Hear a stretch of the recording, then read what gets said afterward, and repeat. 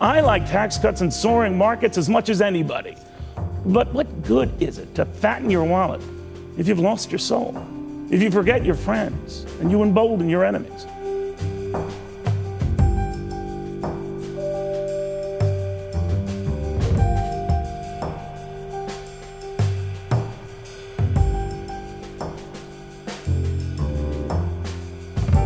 He will actually be one of the most successful presidents in history. He moves so fast, as I like to call it, it's kind of moving at the speed of Trump.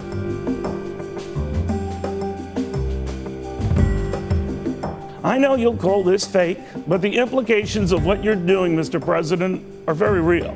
You are so darn focused on promoting a financial boom that you fail to see that you are the one creating this moral bust.